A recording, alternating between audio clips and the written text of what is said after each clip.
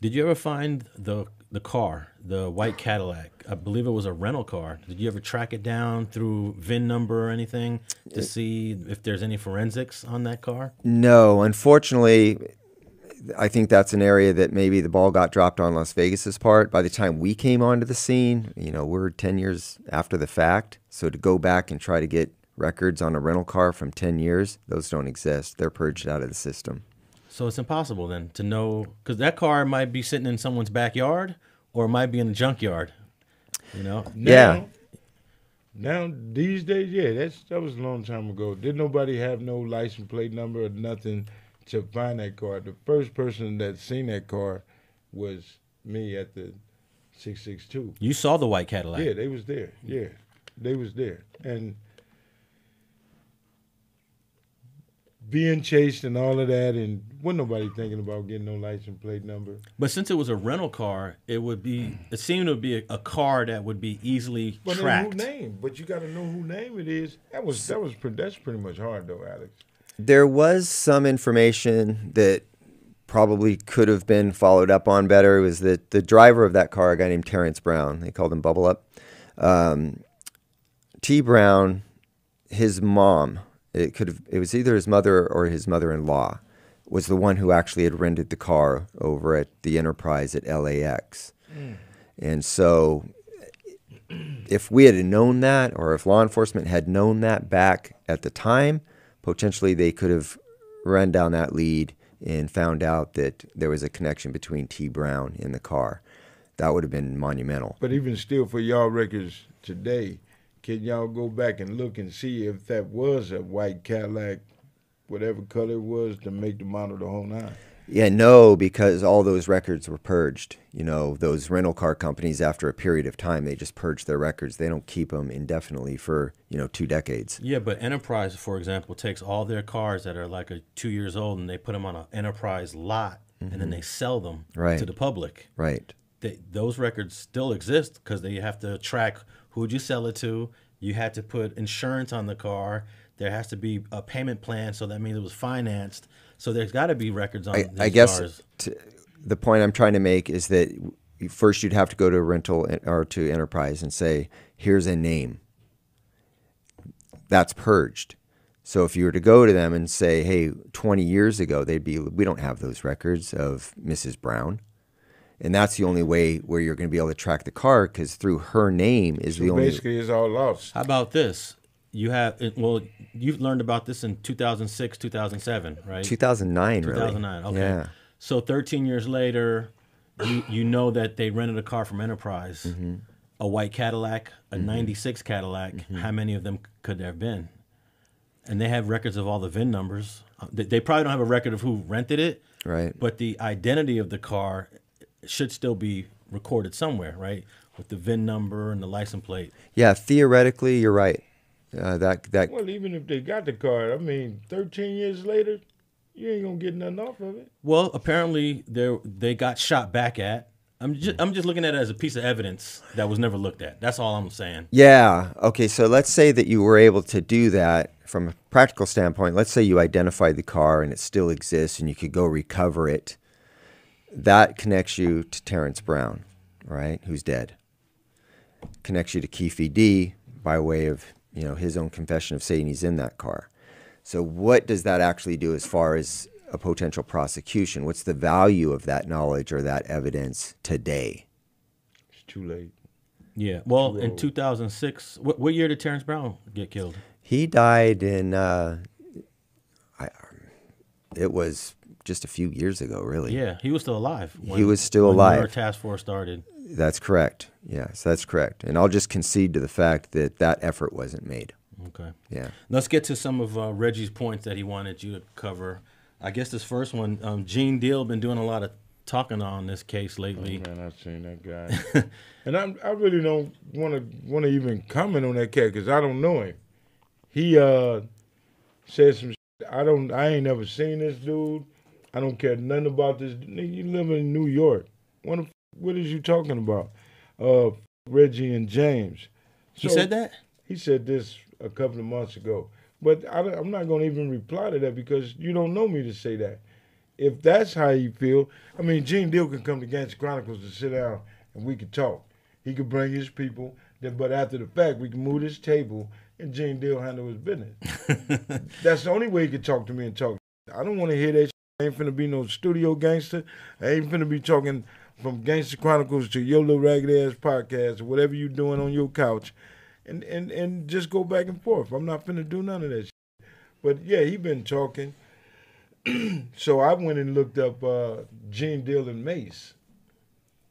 And the video I watched, that Mace got on this video and was telling him, y'all had guns too. Why y'all didn't shoot at the cat that shot Biggie? They actually sat there and watched Biggie get shot. Nobody don't know that. But Mace put it out there. Y'all had guns, y'all the security. Why y'all didn't shoot this dude? Well, I don't know, but for anyone who's 45 and under, they don't know who Mace is. But Mace was one of the top rappers on Bad Boy Records in early 90s. I think he was actually on before Biggie was on. But I guess Gene Deal was present when Biggie got killed. Yeah, he was there. Gene Deal was the bodyguard for Bad Boy for Puff. So even though I know you don't want to hear nothing he got to say, do you think he has any value, Greg, of being present and what his story is? Of course. You know, whatever his observations were that night need to be taken into consideration. You know, he did have this encounter, or, you know, kind of a soft encounter with a guy that he perceived as a Nation of Islam. In his original statement, he said, yeah, he was dressed like a guy from a Nation of Islam, but I don't think he was, because he wasn't acting like one. I don't know what that means. I don't know what a Nation of Islam guy acts like that's any different than the next guy who might be standing there with a bow tie. So I'm not sure exactly what that means, but that was his statement. I don't think he was a real NOI because of the way that he was acting. But he says a guy in a bow tie came walking up, looked suspicious, and you have to keep in mind that the previous night there was a confrontation with some guys from the Nation of Islam and Bad Boy at the Shrine Auditorium. So that's already in his mind as a bodyguard, as a security guy looking for threats. They've already had an encounter. He sees a guy, makes him uncomfortable, and then that individual kind of looks over at him and then turns around and walks up the street in the direction of where the shooting will ultimately take place. So yeah, that's great information. That's important information to know. But what ends up happening is over time, that story continues to just evolve and change. And that's where it becomes problematic. You know, we have his original interview and we retained everything he said. It's all recorded. And the things that he's saying now and has been saying are not consistent with what he originally said. And so you've got to ask yourself, well, then what's the motivation? Why are things changing? Is it just to stay relevant? Is it to be sensational? Is it to get clicks?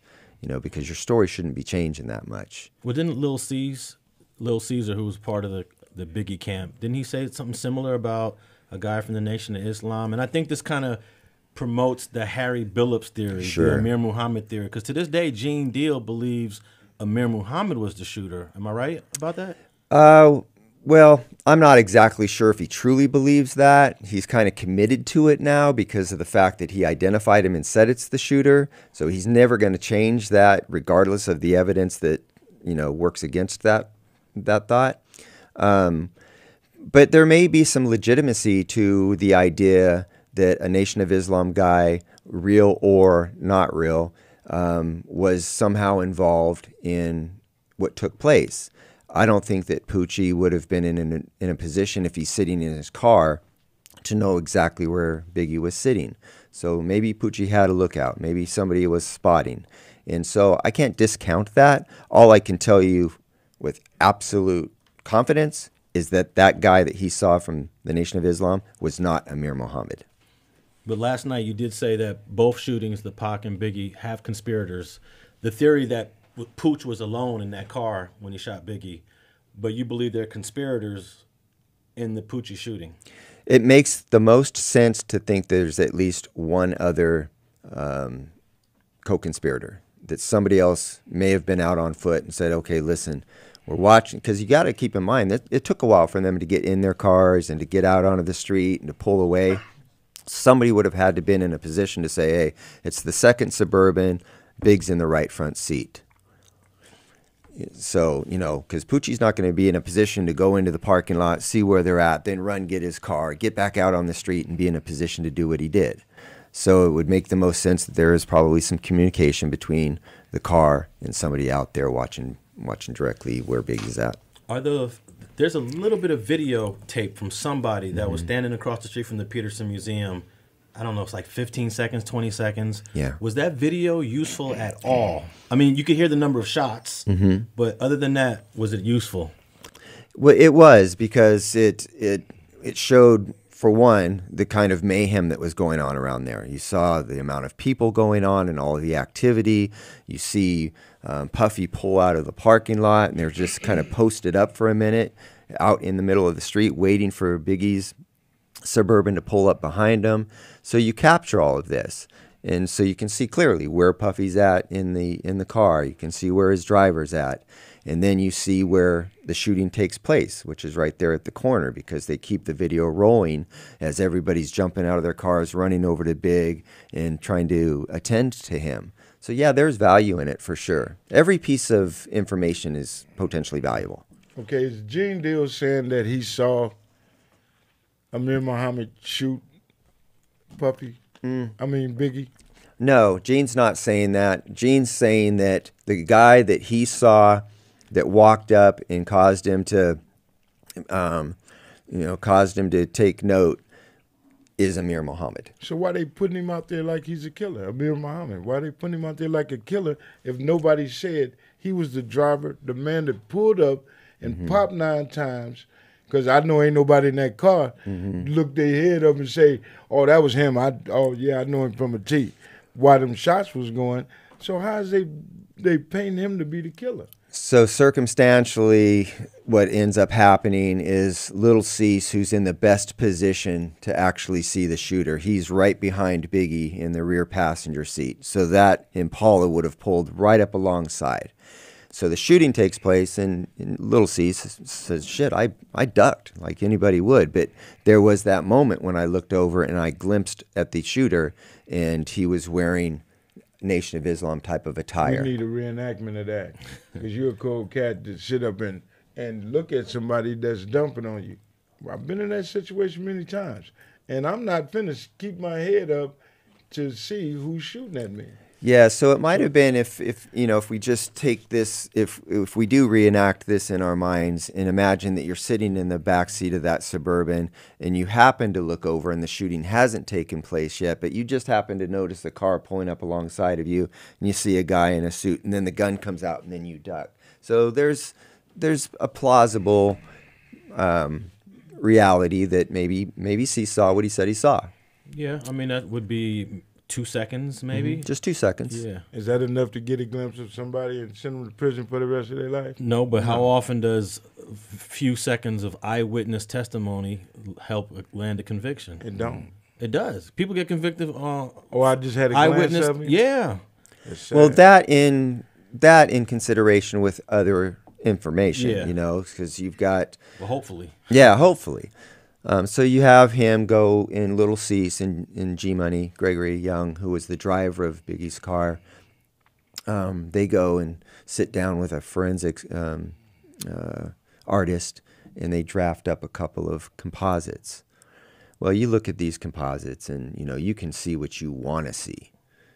But they could be, there's a lot of people could look like these guys because the two composites don't necessarily even look alike. So that's problematic in itself. One of them does look like Harry Billups. Exactly, I does. looked at and whoever did that composite didn't know anything about Harry Billups or Muhammad. So is it just a coincidence that Lil C's, Gene Deal, whoever gave the information to the artist, all is black a coincidence? men look alike. Nah, it's the shape of his head. All black men look alike. There's a resemblance. We all got a twin. Well, so this becomes even more difficult because the way that this individual is described by Eugene Deal does not match the individual that Little C saw. So their descriptions aren't consistent. So now you're like, okay, well, Eugene Deal believes that this guy that walked up was potentially the shooter and identifies Amir Muhammad, right? Well, in their descriptions, they're not consistent.